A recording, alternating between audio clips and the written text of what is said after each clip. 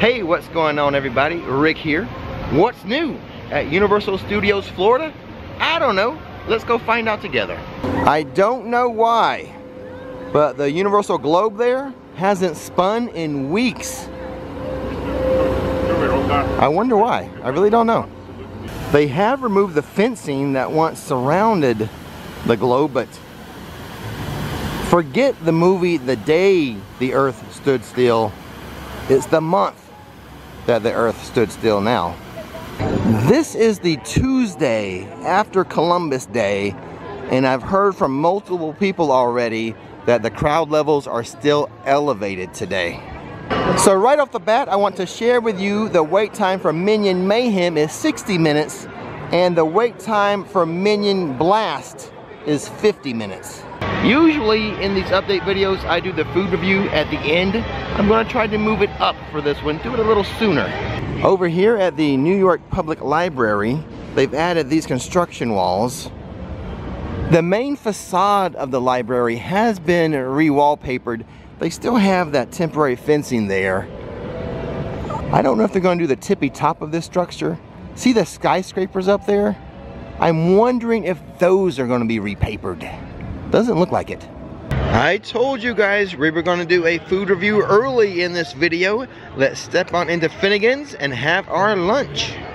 Looks like we found a chair at the bar. Let's have a seat and order our lunch. This is the Newcastle Irish Chicken for $22.95. Herb soda bread and Dubliner cheese-coated chicken breast. Mashed potatoes, corn and tomato succotash, and creamy apple butter. This quick food review brought to you by the Mummy Coffee Company. It's the coffee you've been waiting for. Link in the description box. The Newcastle Irish Chicken at Finnegan's, wow, phenomenal. Though I do have one or two little critiques. Let's start with the mashed potatoes. Creamy and delicious. I could eat those over and over again. The succotash I enjoyed a lot, other than the tomato bits. That's one little critique, but that's just me, not a fan of tomatoes. The chicken though, the chicken was amazing. The crust, that breading that they use, the herb soda bread, and the Dubliner cheese, that makes for a fantastic crust. I have never had a breading like that before on a chicken, other than that chicken there, the Irish chicken at Finnegan's. Delicious. I can't, you know what happened was, as I ate my chicken, some of the crust fell off. And when I was done with the entire chicken, I could see some of the crust sitting on the plate. I scooped it up and ate that too. That's how much I enjoyed the crust, and I recommend the Newcastle Irish Chicken there. My one other little critique, the gravy there, that's an apple butter gravy. Not to my taste, not to my liking. It's kind of a sweet gravy, and being a Southern boy, it's unlike any other gravy I've ever had, so it did not suit my palate, but some of you may enjoy that sweeter apple butter gravy. But overall, between the succotash, the mashed potatoes, and that chicken with the phenomenal breading, you know what, I'll tell you a secret. That's the second time I've had it this week. I had it once before when I wasn't doing a video. I liked it so much that I thought I had to include it in this video. What? I cannot give it a higher endorsement. And do my ears deceive me? Do I hear Marilyn and the Diamond Bellas? Let's see if we can catch some of the show.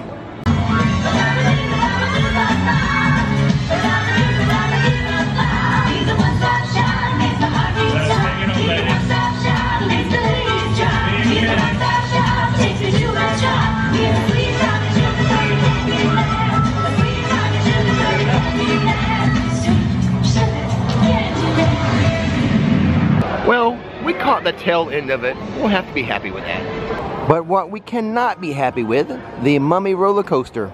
It's delayed at the moment. Well, even though at the moment people cannot ride the Mummy, they can at least shop inside of Sahara Traders for some Mummy merchandise. Here's a glow-in-the-dark Revenge of the Mummy t-shirt, $23. This Revenge of the Mummy t-shirt is, I should have checked the price ahead of time, $27. Mummy mugs, $16. So there's the inside. Well, there's one side, and there is the other side. They do sell some shorts in here. A khaki pair, a black pair, $40 each.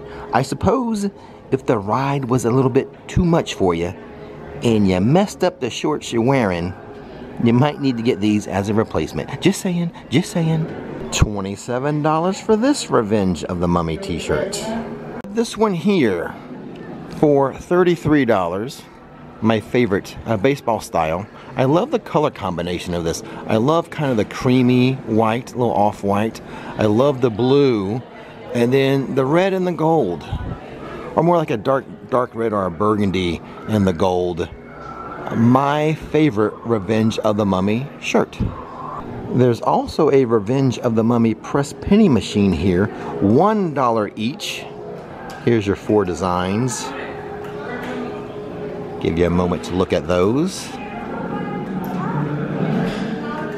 Collect all those. 4 different styles for you to choose from. Get all 4.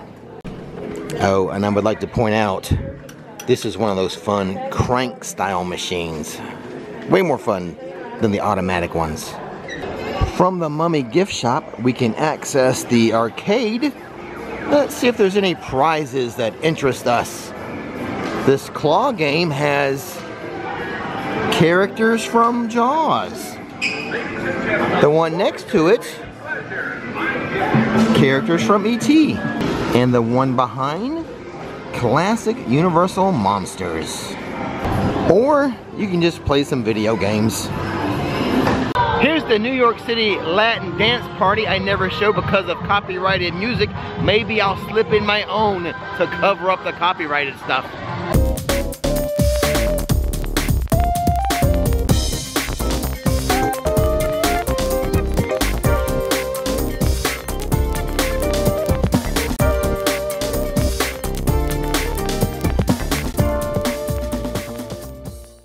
In the San Francisco area of the park now, I am hearing more and more about Lombard's testing new food. So we are keeping our ear to the ground. When that happens, I will go in there and I'll try some of the new menu items.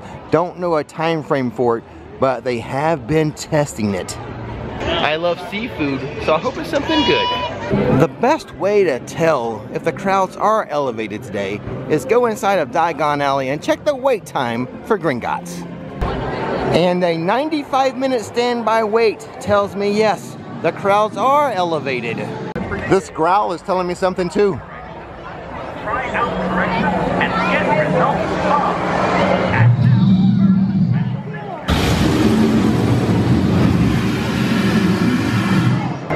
In the Islands of Adventure update video, I showed you the Fall 2023 Collector's Wand. It's also available for purchase at Ollivanders here in Diagon Alley. There it is. It is interactive and it is $75. Just as a point of reference, that Collector's Wand is about $12 more expensive than the other wands that are sold there.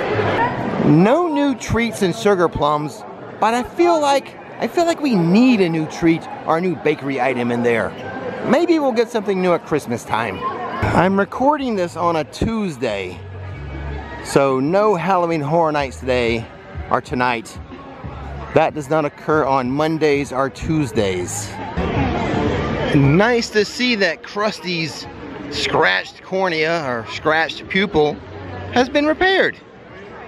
Though now, I feel like his nose could be a little more red. When it comes to Bumblebee Man's tacos, now that's the line I'm used to seeing. Yet another sign of elevated crowds today. People extending that 3-day weekend created by Columbus Day, making it a 4-day weekend. Kudos to you. I like the thought. Don't stop there. Go for 5. But look at this. I think the line for turkey legs longer than the one for tacos. Let's check in on DreamWorks Land. Should be opening in 2024. Shrek's Home coming along. And the Troller Coaster looking yellow and green. There's one thing I want to show you inside of the E.T. toy closet. black and blue ET socks for $17. And look at this. They have astronaut food for $5.50. Neapolitan ice cream sandwich right there. A lot of meeting and greeting going on. Madagascar characters over there. And over here, the juice is loose. Beetlejuice. Let's pop inside the 5 and dime. For $45, here's a wanna play outfit I haven't seen before. A child's play, a Chucky outfit. Kind of looks like overalls. Oh, there's something on the back. I'm your friend till the end. That's appropriate. It's on the butt. The next Halloween Horror Nights weekly magnet release is Wednesday, the 11th. It's going to be an Exorcist magnet. $14 each for the HHN magnets. Behind glass in the 5 and dime, check this out. We've got Jack. Let me try to get the, there we go. You can see it better now. Jack for $250. And the other side of the glass display, we have some new stuff. We have a President Loki for $535. Sorry for the glare. Another Loki over here for $520. You've got a Falcon and Winter Soldier, $675 for that. This Hulk down here for $60. Yeah. That's more in my budget. Over here at the Bates Motel Psycho shelf, I've seen all of this stuff except for this t-shirt. I don't recall seeing this t-shirt for $22. You say Psycho like it's a bad thing. But I've said this many times. I would love to do my guest bathroom as a Bates Motel. Well, it looks like Universal Studios Florida, a little light on updates for this week at least. It varies from week to week. But as always, don't miss the magic, don't miss the fun. Exit through the description box. I've got some cool links for you. Go check them out. His name is Rick, her name is Nikki, showing how theme parks are done. Don't miss the magic, don't miss the fun. Hit subscribe.